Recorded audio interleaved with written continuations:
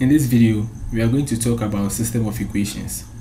We are going to focus more on how to solve simultaneous equations involving one linear equation and a quadratic or a non-quadratic equation.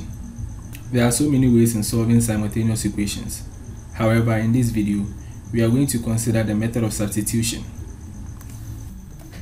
So let's begin with this example. If x plus y is equal to 5 and x times y is equal to 6,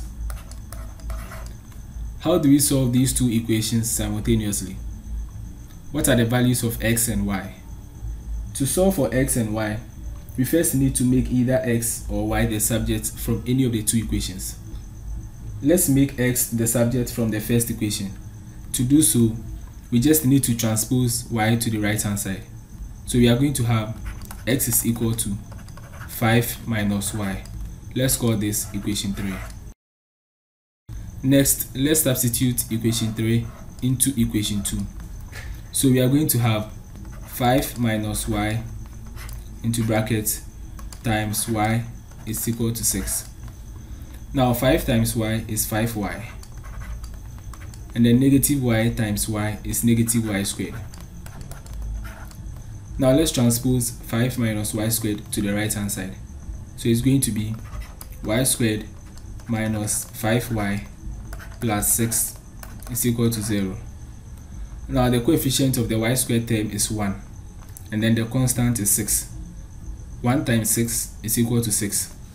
Now the factors of 6 are 1 and 6, and then 2 and 3. Now his set of values multiply to 6 and then add up to negative 5. Negative 2 minus 3 is equal to negative 5. So we can select 2 and 3. So the equation can be expanded to have y squared minus 2y minus 3y plus 6 is equal to 0. The GCF between y squared and negative 2y is y. So we have y on the outside, and then y squared divided by y is y, and then negative 2y divided by y is negative 2. We have negative 3 into brackets y minus 2 is equal to 0. So we are going to have y minus 3 and then y minus 2 to be equal to 0. So y is equal to 3 and then y is equal to 2. So these are the values of y. To find the values of x, we need to substitute the values of y into equation 3. When y is equal to 3, x is equal to 5 minus 3. 5 minus 3 is equal to 2. So we have x to be equal to 2. And then when y is equal to 2, x is equal to 5 minus 2. And then 5 minus 2 is equal to 3. So these are the values of x and y. When x is equal to 2, y is equal to 3. And when x is equal to 3, y is equal to 2. Let's solve another example. What are the values of x and y if x squared plus y squared is equal to 5 and y minus x is equal to 1? Straight away, let's make y the subject from equation 2 and substitute into equation 1. Now from equation 2, y is equal to 1 plus x. Let's call this equation 3 and substitute that into equation 1. So we have x squared plus 1 plus x all squared is equal to 5. 1 plus x all squared is the same as 1 plus x times 1 plus x is equal to 5. 1 times 1 is 1. 1 times x is x, and x times 1 is x. So x plus x is 2x.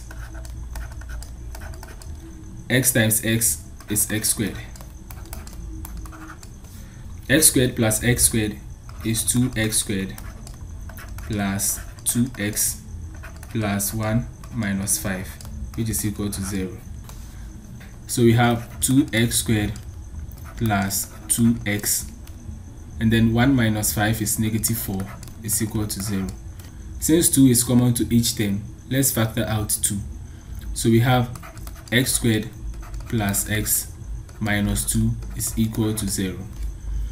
Now the coefficient of the x squared term is 1, and then the constant is negative 2.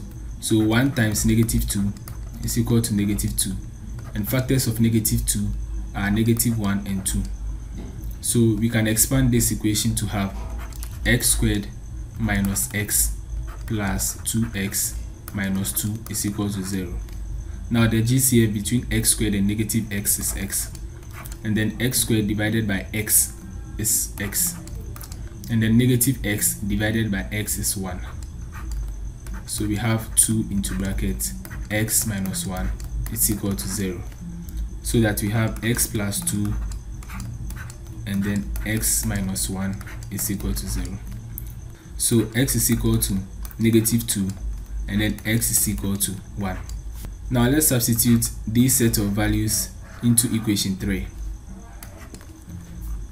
Now when x is equal to negative 2, y is equal to 1 minus 2, and then 1 minus 2 is negative 1, so y is equal to negative 1.